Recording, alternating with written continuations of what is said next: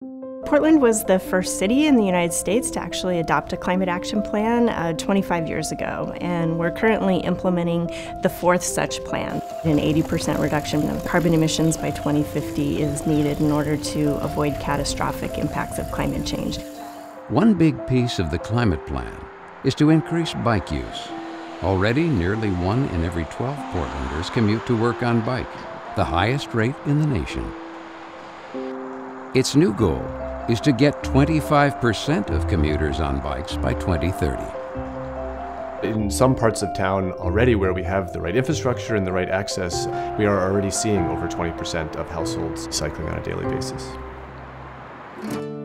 Getting there by 2030 will take bold action and novel ideas, like dedicated bikeway streets that restrict car traffic. It will also require getting a lot of new people on bikes. Events that we've done, like Sunday Parkways or Breakfast on the Bridges, helps to create a support network, an environment in which people feel more comfortable trying out something new. And if we're serious about achieving our climate action goals, then we have to focus on active transportation, bicycle transportation in particular. If we support separated bike lanes that make people feel more confident and more safe about biking, they will do it. Behind the city's push is a pantheon of grassroots bike advocacy groups that have grown in influence over the years, forming a bicycle lobby that wields considerable power in city politics. We want them to build it. Safety is highest among their concerns.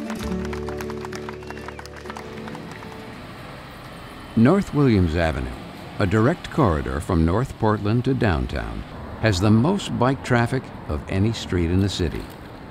During weekday commutes, more than 1,000 bikes pass here every hour. Back in 2011, the street was a high priority for improvements in bike infrastructure.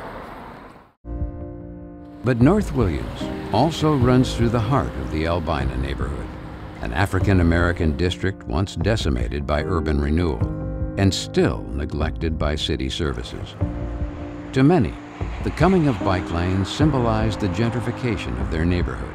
It felt like a slap in the face that this group of cyclists could have that kind of power to come in and, start to conduct a process focused on cycling as opposed to some of the issues that the community had been asking for to be addressed for a long time. I'm a bike commuter, and so when I'm out there, what I see are a lot of that bike infrastructure is now serving more gentrified communities. Some bike advocates insisted the city stand firm on its plans for North Williams, but others recognized that the resistance was not really about bikes. You need to take the time to understand the context, particularly if you're in a community harmed by past transportation infrastructure. The conversation that feels like it's just about transportation really is about a whole legacy of trust and relationships between government and community members. Cyclists can sometimes be myopic, but so can many different other advocacy groups. Cyclists are going to advocate for their own safety, and they should. There's a mediation role of those interests, and that's government's job, to be cognizant and reflective and hopefully representative of many more diverse interests around transportation. Some bike advocacy groups have launched efforts to build inclusiveness, not just new infrastructure. Who are we valuing in our bicycle infrastructure, and who's at the table and who's making those decisions? That involves white people, that involves black people, that involves people of color, that involves older people, younger people, men, women, non-binary folk. And how do those people want to engage with bicycles, or what would get them on bicycles? And so if what we're really focused on is people taking action to reduce their carbon emissions for climate change, but we haven't equipped them to participate in a system that allows them to not use their car or their truck even to get to work, then we're not serving them. Partly in response to the North Williams controversy, the city has commissioned an equity analysis for its climate action plan, looking at ways that both climate change and the city's efforts to deal with it are impacting vulnerable communities. Moving forward from there, the conversations were so different in how people were engaging with one another, because they were now thinking about unintended consequences, benefits and burdens.